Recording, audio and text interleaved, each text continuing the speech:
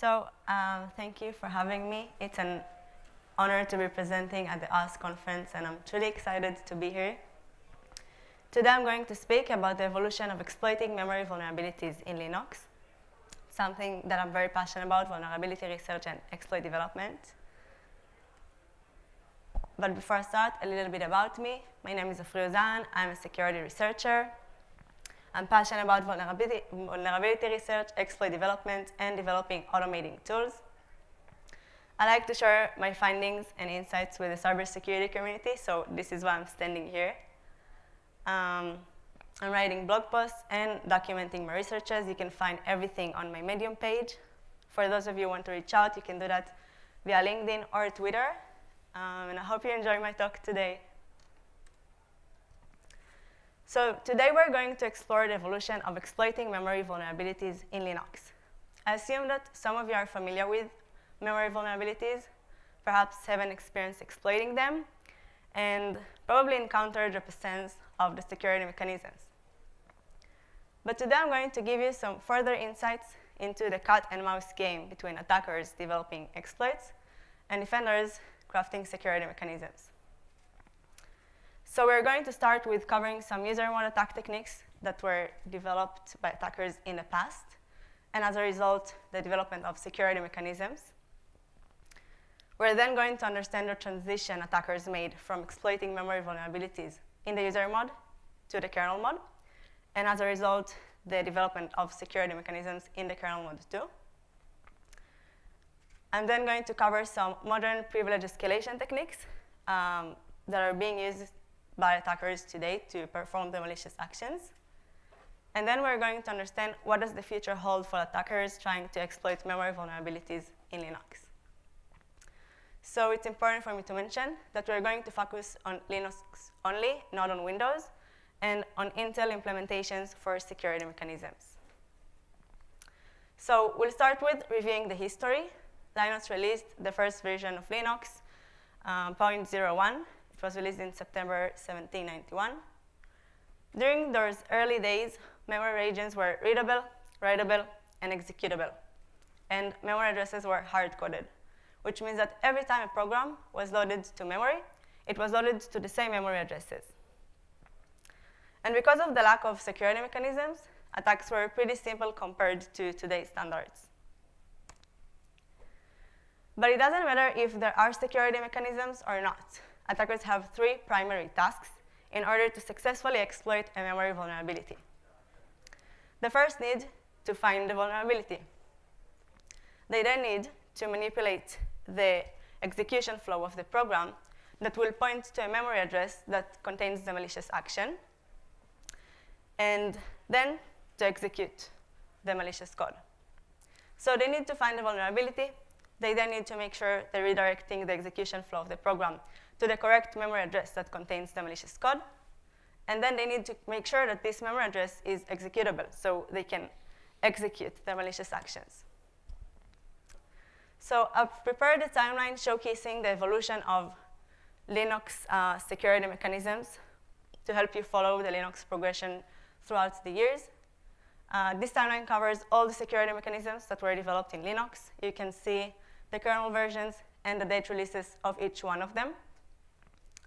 But because my time is limited today, I want to be able to cover all of them. So we're going to focus on this blurred version of the timeline. So we're going to cover NX, SLR, SMAP, SMAP, KSLR, and control flow protection. In the top right corner, you can see the section of the timeline that will be discussed in each one of the slides. So we'll start with reviewing the years prior to 2004, before NX was developed. One of the earliest publications that covered how to exploit memory vulnerabilities was Smashing the Stack for Fun and Profit. It was released by Aleph One in November '96. This publication explained how attackers can use a program that stores a buffer in the stack and doesn't check for its boundaries to manipulate the control flow of the program and execute a malicious action. So it explained how you can inject a malicious code to the buffer, overflow the buffer until you reach the saved return address, overwrite the saved return address with the memory address of the malicious code, and open a shell. The shell that will be opened will be under the process privileges. So if the process privileges was higher than the user, then the user will escalate its privileges. And what made it possible was that the stack was readable, writable, and executable, as I mentioned. So attackers could successfully write to the stack and also execute code from it. And the other thing is that memory addresses were static. So attackers could analyze the program before exploiting it, find the memory address they want to use, and reuse them, and it will work. So as a result of injecting shellcodes, Linux released NX, which is an abbreviation for non-executable. It's also known as DEP, XN, and XD, and it was released in 2004. NX is a hardware feature that prevents execution from memory regions by marking them as non-executable. For example, the heap and the stack are memory regions that store data, and they shouldn't be executable. And since NX was released, memory regions started to be governed by the following access flags. So the first one is read-only and non-execute, which is used to protect memory regions that store data that was already resolved in the load time of the process. For example, the raw data segment. The second one is read, write, and non-execute, which is used to protect memory regions that store data that needs to be resolved at the runtime of the process. For example, the data segment. And the third one is read-only and execute, which is used to protect memory regions that contain the actual code and need to execute the code, like the text segment. So NX basically implements WXOR-X, which means that memory regions can be either writable or executable. They can be both. For example, the stack that stores data shouldn't be executable. On the other hand, the text segment, which stores the code, shouldn't be writable because the code was already compiled. So NX prevents attackers from injecting their shellcodes because they can't write to memory and execute code from it. Here you can see the output of the readelf--l command that presents that memory addresses are governed by access flags. In the bottom, you can see the stack that is only marked as read and write when NX is enabled. So NX prevented attackers from injecting the shellcodes. So they needed to think about new ways to successfully exploit memory vulnerabilities. And they came up with code reuse attacks. In code reuse attacks, attackers are utilizing existing code that is already loaded to the memory with execute permissions. And one of the common ways to do that is using the ret instruction to redirect the execution flow of the program to the malicious code. Attackers like to target the libraries because they already contain functions that can be easily utilized by attackers. And one of the common techniques is called ret to libc. Libc is a library that provides the C functions to the program. So attackers could, for example, call the system function, send it the /bin/sh string, and it will open a shell with the privileges of the running process. So in order to perform ret to libc attacks, attackers first need to locate the memory address of the system function and to find a pointer that points to the /bin/sh string because system only get pointers. So they need to find a vulnerability. In this case, it's a buffer overflow vulnerability. Then they need to redirect the execution flow of the program. So you can see they overwrite the saved return address with the value of the memory address of the system function. And then they need to execute a malicious code. So they're sending the /bin/sh to the system function, and it will open a shell. So since NX alone didn't prevent attackers from exploiting memory vulnerabilities, Linux released ASLR. ASLR is an abbreviation for address space layout randomization. and it was released in 2005. ASLR prevents attackers from predicting memory addresses in the user space by adding random offsets to memory regions. So after ASLR released, the process will be loaded to different memory locations. So attackers won't be able to predict the memory addresses they need to use. However, when ASLR released, it had some limitations. The first one is that it had a low entropy, especially in 32-bit programs. Entropy is the thing that determines the extent of randomization. So if the extent of randomization is low, attackers can use some brute force techniques to bypass ASLR. They can use memory spraying and NOP-slits to increase their chances that their malicious code will be executed. The second one is that ASLR initially only randomized the stack and the libraries. So ASLR made it harder for attackers to perform read to libraries techniques because libraries are randomized. However, attackers found ways to use the return to techniques, and they returned to non-randomized locations in memory. For example, the text segment wasn't randomized, so if the code contained enough code pieces or functions that can be utilized by attackers to perform malicious actions, they would use the read-to-text attacks instead of handling the ASLR. But ASLR then extended to also randomize the base address of the executable and the heap. So attackers need to find new way, and one of the common ways that are being used by attackers today to bypass ASLR is performing memory leaks. In memory leaks, attackers are leaking memory addresses that will help them find the random offset that ASLR is adding to memory regions. And once attackers knows that random offset, they can calculate every memory address they need. In the past, attackers used memory leaks in files within the /proc directory, but then Linux restricted the access by unprivileged users to these files. But attackers still find ways to perform memory leaks, and this is one of the common techniques that is being used today. And when ASLR is bypassed, code reuse attacks are becoming relevant again. And when code reuse attacks became more prevalent, attackers invented the oriented programming techniques. In oriented programming, attackers are chaining executable gadgets to perform their malicious actions. Gadgets consist of one or more assembly instructions that end with execution redirection. Think about oriented programming like small pieces of assembly code that's called gadgets, that when attackers are chaining them, they're used to perform a big task, like execute a malicious action. Oriented programming techniques are divided to backward edge and forward edge.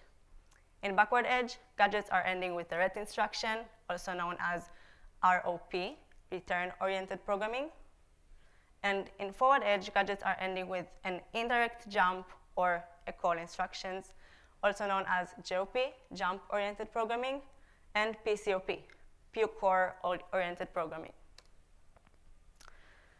Here you can see an exploit of a CVE that used oriented programming techniques.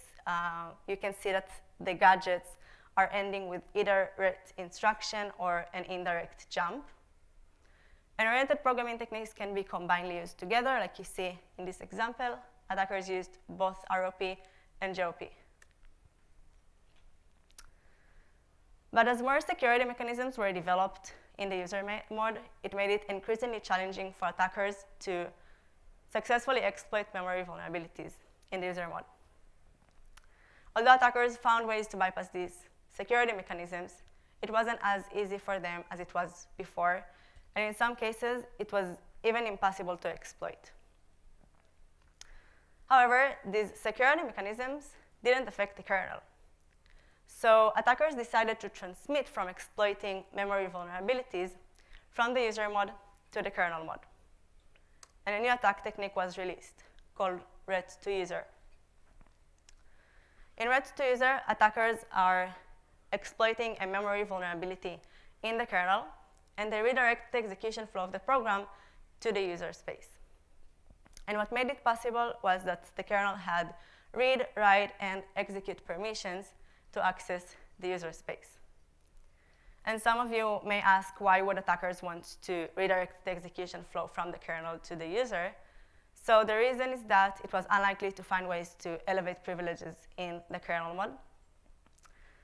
Because attackers don't really have control over the kernel, but they do have control in the user space.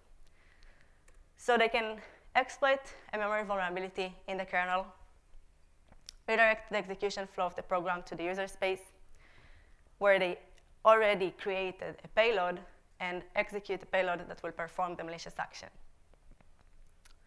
So here you can see an exploit of a CVE from 2010 that performs root to user. In this example, attacker is exploiting an integer underflow vulnerability in the kernel, redirect the execution flow of the program from the kernel to a fake structure that they created in the user space, which results in copying data from the kernel space to the user space. And as a result of root to user attacks, Linux released SMAP and SMAP security mechanisms to prevent them. SMAP is an abbreviation for Supervisor Mode Execution Prevention, and it was released in 2011. What SMAP basically do is to prevent execution of user mode code from the kernel mode. SMAP is almost the same as SMAP, but it prevents access from the kernel mode to the user mode. And it was released in 2012. Access means read and write permissions. So after these two security mechanisms were released, the kernel mode couldn't access the user mode with read, write, and execute permissions. So it prevents root to user attacks. These two security mechanisms are controlled in the 4th control register in the 20th and 21st bits. However, attackers found ways to bypass SMAP and SMAP. And you can see that in these exploits, attackers are using simple move instructions between registers to reset the CR4 and disable SMAP. The next security mechanism that was released in the kernel called KSLR, it was introduced in 2004, but it was only enabled by default in 2017. KSLR aimed to increase the difficulty of using code use attacks in the kernel. KSLR is the same as ASLR. It prevents attackers from predicting memory locations in the kernel mode. And it does that also by adding random offsets to the kernel space. However, KSLR also had limitations. So the first one was that it utilized only a single random offset in the kernel mode, in the kernel text. So when attackers are finding this random offset, they can use it to calculate every memory address they want in the kernel. The second limitation is that KSLR is only randomized once at boot, which makes sense because it is the kernel. But whenever attackers are finding these random offsets, they can use it until there is another boot, and sometimes it can take time. So KSLR can also be bypassed using memory leak techniques.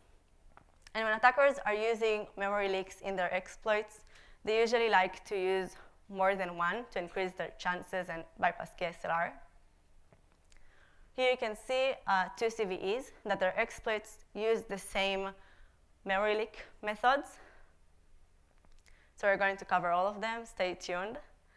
The first one is the Spender's curl sims. In this technique, attackers are reading the /proc/curl sims file and search for kernel function pointers in it. If they find kernel function pointers, they can calculate the random offset and find every memory address in the kernel they need. However, this technique is not possible anymore since Linux released the kptr restrict that prevents unprivileged users from reading the kill sims. When KPTR restrict value is set to 1, unprivileged users that are trying to read the kill sims will see the function pointers printed as zeros. So they won't be able to find the random offset. However, privileged users that are trying to read the kill sims will see the kernel function pointers printed to stdout normally. The second method is dexterys syslog. In this technique, attackers are reading the dmessage or some syslog files and searching for the freeing string. In this example, you can see that attackers are searching for the freeing unused string. And in the same line, they're searching for a string that starts with FF, FF, FF, FF, that represents a kernel memory address. If they find this string, they are checking if it's in the valid kernel memory addresses and try to calculate the random offset. But this technique is also not possible anymore since Linux released the dmessage restrict, which prevent unprivileged users from reading the dmessage. So when the dmessage restrict value is set to 1, unprivileged users that are trying to read the message will get the operation not permitted error. However, privileged users can normally read the dmessage and search for the freeing strings. The third method is the John Horn's mincore, which is an exploit of a CVE from 2017 that performs a heap page disclose. In this technique, attackers are mapping pages to memory and using the mincore function to check if these pages are resident in RAM or not. If they find that they are resident in RAM, they're trying to leak the memory addresses and check if they're in the valid range of kernel memory addresses. However, this technique is also not possible anymore since the CVE was patched and new kernel versions are not affected. The fourth method is the least perf event open. In this one, attackers are creating a performance event and trying to leak the instruction pointers from them. But this technique is not possible anymore since Linux released the perf event paranoid that controls the use of performance events by unprivileged users. So when perf event paranoid value is set to greater than 1, unprivileged users that are trying to use the perf event sample IP to leak instruction pointers won't be able to do that. And in Linux kernel versions that are higher than 4.6, the perf event paranoid is set to greater than 1. Today, this value is set to 4 by default. Last method I wanted to cover is one that's used in an exploit of a CVE from 2019. This one used a rest condition in the K-message to expose critical information, the RSP and the R11 register, that their values will help the attacker to calculate memory addresses in the kernel that they need. So until now, we covered NX, ASLR, SMAP, SMAP, and KSLR. And we saw that each one of these security mechanisms can be bypassed using multiple techniques, which leads me to speak about how the attackers are using these techniques to perform their malicious actions, and specifically to escalate their privileges. So one of the common ways to escalate privileges is changing the credentials of the running process. In this technique, attackers are using only two functions, the prepare kernel cred and the commit creds. When attackers are calling the prepare kernel cred function and send the 0 value that represents the root UID, the prepare kernel cred function allocates a credential structure with the root user privileges. Attackers then send this credential structure of the root user privileges to the commit creds function that is responsible to apply the credential structure to the running process. So attackers escalate privileges by setting a new credential structure with higher privileges to the running process. Here you can see an example of a CVE from 2023 that performs this technique. First of all, attackers are locating the memory addresses of prepare kernel cred and commit creds functions, after bypassing KSLR, of course. And then they're using a shellcode to perform the exploit. So you can see that they first zeros the value that is being stored in RDI using SOR RDI. The value in RDI will be sent to prepare kernel cred, which will allocate a credential structure. It will be stored in RAX. They then move the value from RAX to RDI, which will be sent to the commit creds function, which will apply the new credential structure to the running process. Another common technique that is being used by attackers to escalate their privileges is using the modprob. Modprob is a user mod script that is responsible to manage the kernel modules by adding and removing them to the kernel. The modprob command path is /bin/modprob. However, attackers found that there is a kernel symbol called modprob path that is located in a writable page. So attackers thought, what if they can change this modprob path value to their own privilege escalation script, and whenever modprob is triggered, it will execute their script instead of the /bin/modprob. And they were right, which raised the question why Linux doesn't prevent write permissions to this kernel symbol. And I don't really know the answer, so if one of you knows, please let me know. So attackers can use this privilege escalation technique, and they can do that by first locating the modprob path kernel symbol after bypassing KSLR. They then need to create the malicious user mod script that performs the privilege escalation and overwrite the modprob path to the path to the user mod script. And then they need to somehow trigger modprob. But how can they do that?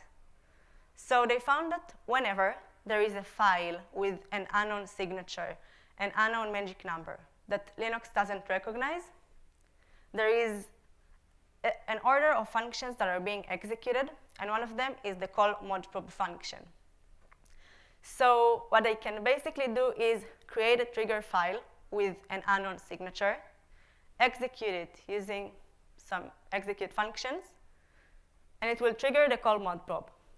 The call modprob will then search which path it needs to execute using the modprob path kernel symbol, and it will see the attacker's privilege escalation script, and it will execute it.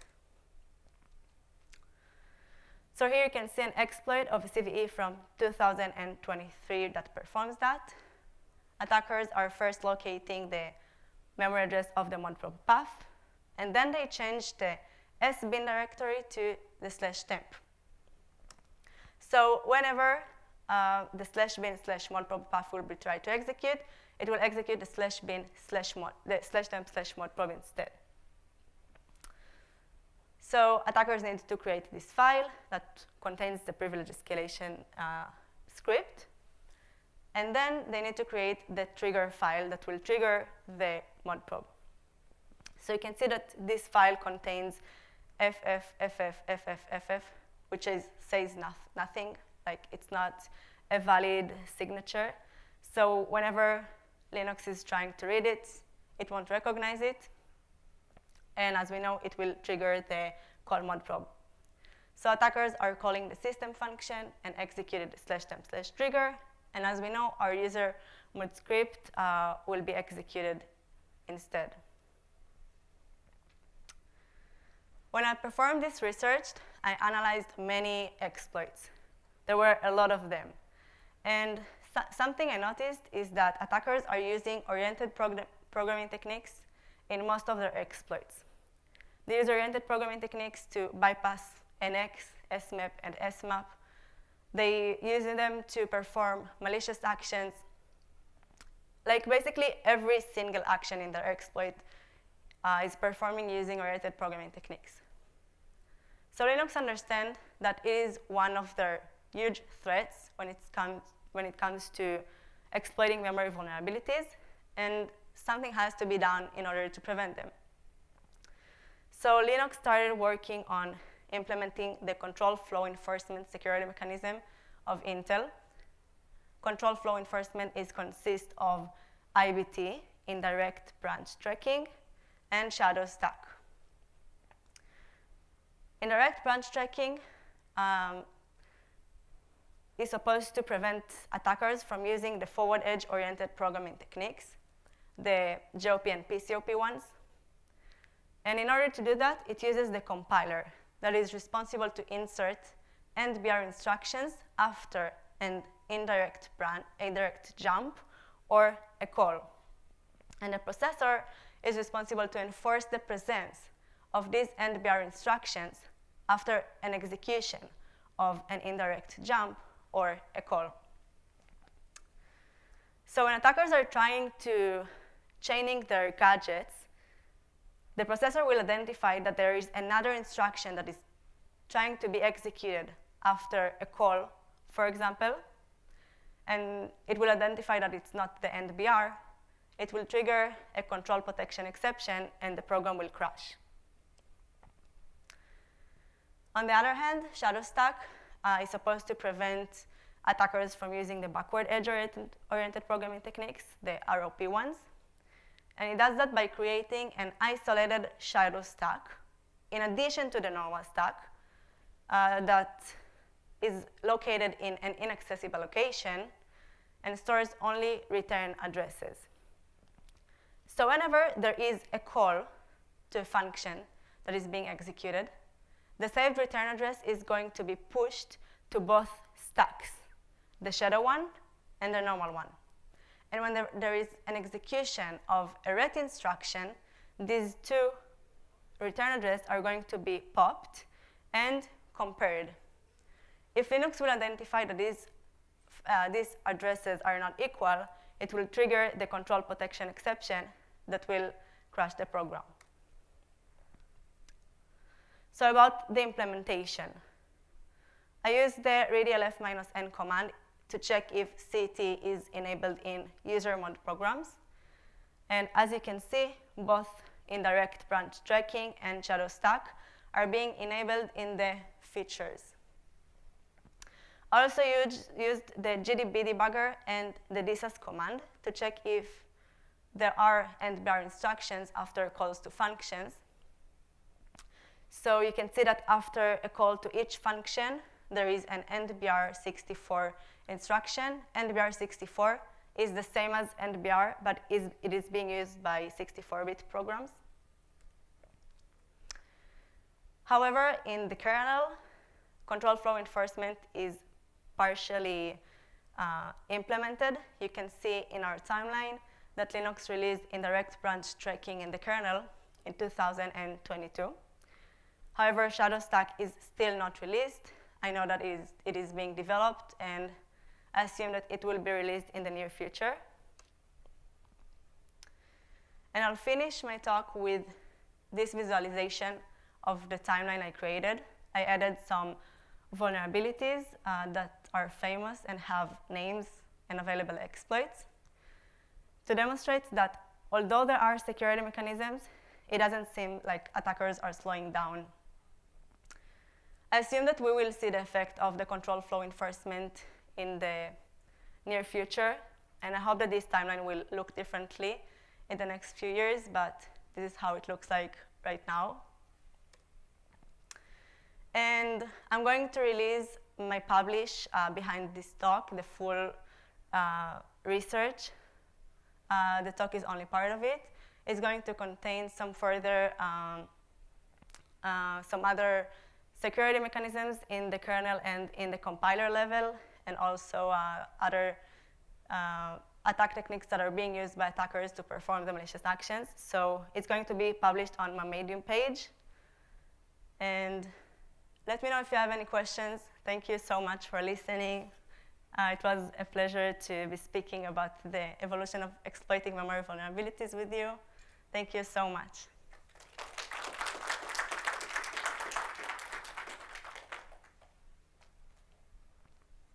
Someone have questions? Okay, great. Thank you.